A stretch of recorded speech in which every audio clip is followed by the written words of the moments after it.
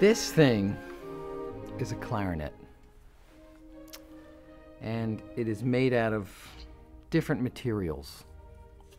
It's actually made from a tree in Africa called impingo, and it's a funny spelling, M-P-I-N-G-O.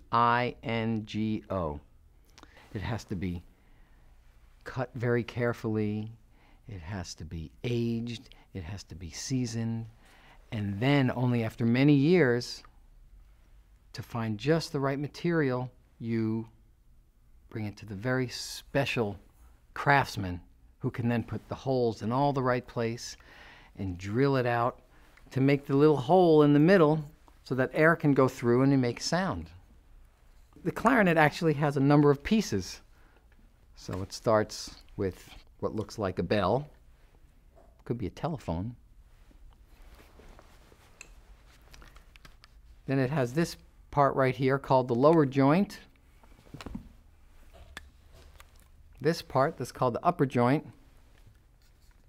And this little piece here called the barrel. And then at the tippy top, there's the mouthpiece. Now, if I assemble the whole clarinet again, I should be able to get a musical sound, shouldn't I? The mouthpiece, the barrel, the upper joint, the lower joint,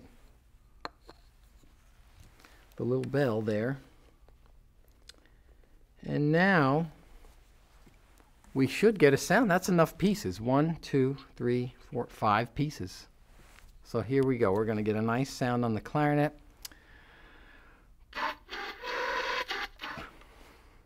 Something's missing. Oh, this is called a reed. Let's see. I have another part here called the ligature that holds the reed onto the mouthpiece.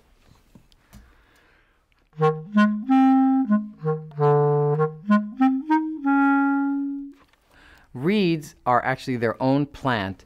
These little things come from long stalks of bamboo that's very carefully grown, and it's grown in the very warm region of the south of France.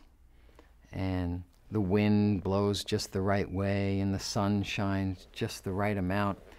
And these long stalks of bamboo are cut. They're harvested and then stored very carefully in just the right climate, just the right humidity for a number of years.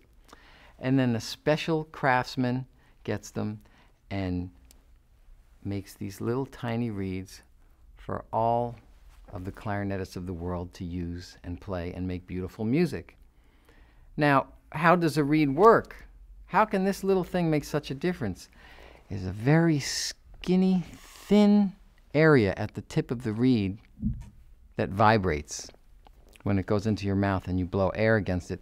Much like if you're a trumpet player, what makes the sound is your lips vibrating. So something has to vibrate. If you're playing a violin, the string vibrates, and you can actually see it on the violin. You can see the string moving very rapidly. On the flute, and this is very silly, but I can make the clarinet sound like a flute.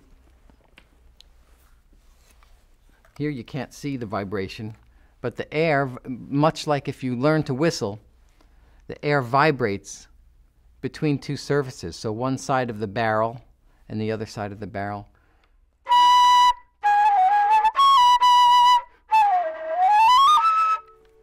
But if I put the reed on and I put the ligature on, I can get a sound.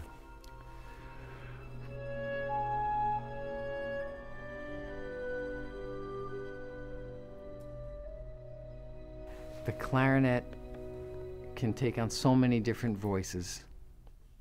It can be jazzy.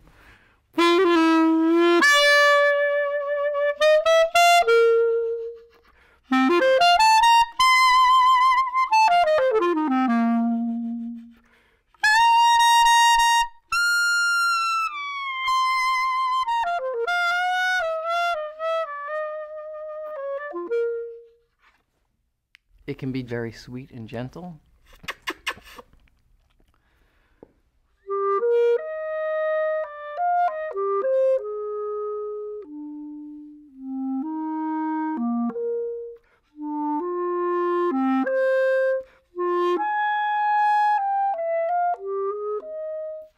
It can be very high.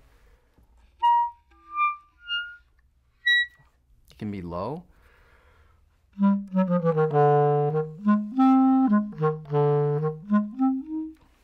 With the clarinet, you can pretend to be anyone you want.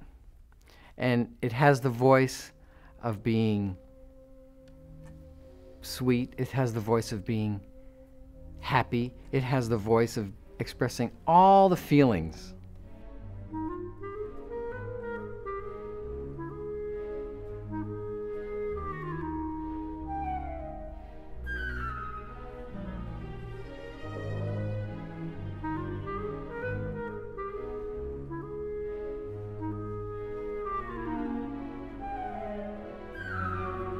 The repertoire we got to play with the All-Stars here is just magnificent.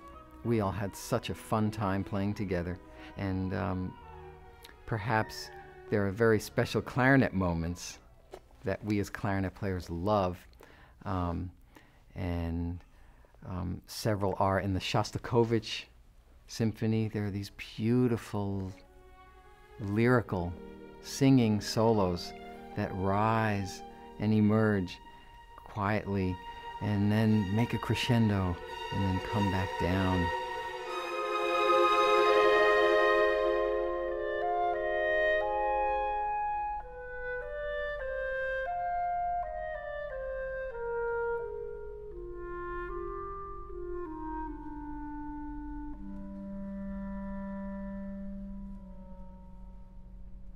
The age I really started getting going on the clarinet was right when I started, which was 11.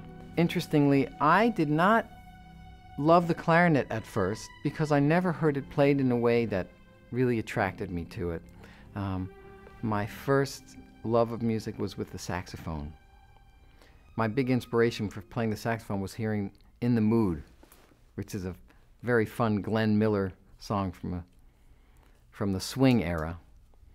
And I didn't have, I'd say, the direction or focus on the saxophone, but I truly enjoyed it. And it wasn't until I met my teacher, David Weber, that I truly became enamored with the instrument and all its wonderful possibilities and the color. And I always sort of loved to practice. It was my special place. As it turns out, I seem very well suited for the clarinet. I do a lot of funny things, and I have very happy moments and very quiet moments, and the clarinet really lets me speak all those feelings.